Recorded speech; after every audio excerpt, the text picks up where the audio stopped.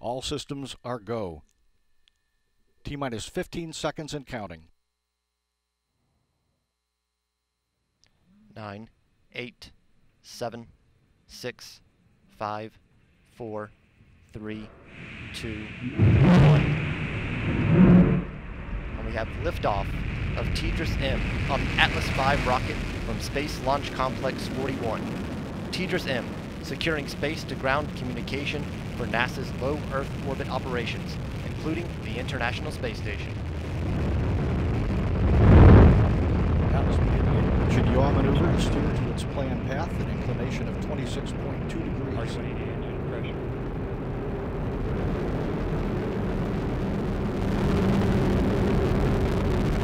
You're hearing the voice of Patrick Moore providing launch vehicle ascent data. Patrick is the United Launch Alliance Denver Network Operations Center Command Control Center. Pump speeds and injector pressures all looking good. Now Reading the passing data coming 45 directly seconds from the into rocket. flight. The Atlas rocket carrying TDRS-M nominal will flight reach control supersonic speed at 1 minute and 20 seconds into flight.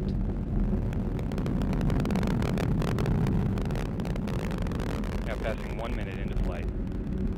Vehicle is now 3 miles in altitude and traveling at 1,100 miles per hour. Standing by for max Q. Now passing 1 minute 15 seconds into flight. 32 seconds into flight.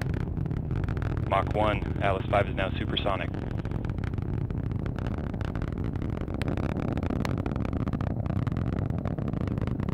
One minute 30 seconds into flight. Now passing through max Q, maximum dynamic pressure.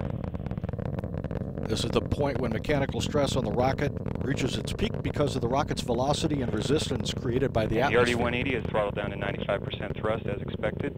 Engine response looks good. This engine thrust profile will continue until the vehicle reaches a programmed 5G acceleration limit.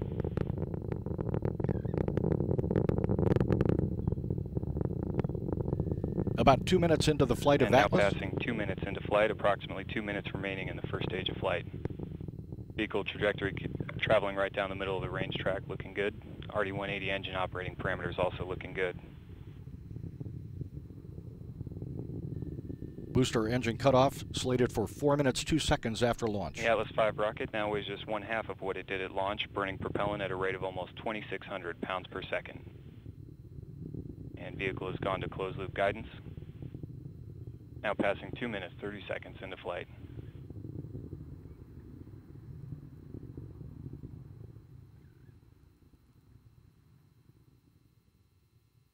And RCS pyro valve has been fired. Centaur reaction control system now pressurizing to flight levels.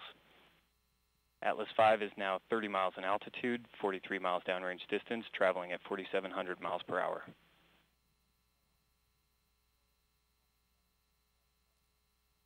And now passing 3 minutes into flight, approximately 1 minute remaining until booster engine cutoff. RD-180 continues to perform well. Vehicle trajectory continuing down the middle of the range track.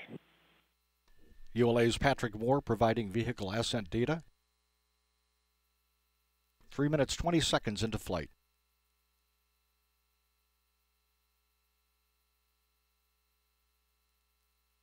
Now passing 3 minutes 30 seconds into flight. Mach 10. And vehicle has reached the 5G throttle limit. And we've begun boost phase chill down. Less than 30 seconds away from booster engine cutoff.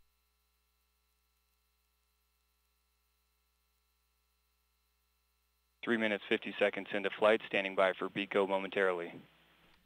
6 seconds after BECO, the Centaur second stage will separate from the Atlas booster. And we have BECO, booster engine cutoff, standing by for stage SEP. 10 seconds after separation. And we have good indication of stage separation. The Centaur single RLC engine ignites for the first time. We have ignition and full thrust on the RL-10. The RL-10 produces 22,900 pounds of thrust and burns for just under 8 minutes. And we have good indication of fairing separation. This is the first of 2 planned burns for today's mission. This first burn should last approximately 13 minutes and 40 seconds. The payload fairing protecting TDRS-M during its flight through the atmosphere And has RL-10 been engine jettisoned. operating parameters all looking good. Vehicle trajectory continuing down the middle of the range track. The Centaur is now 107 miles in altitude, 350 miles downrange distance, traveling at 11,160 miles per hour.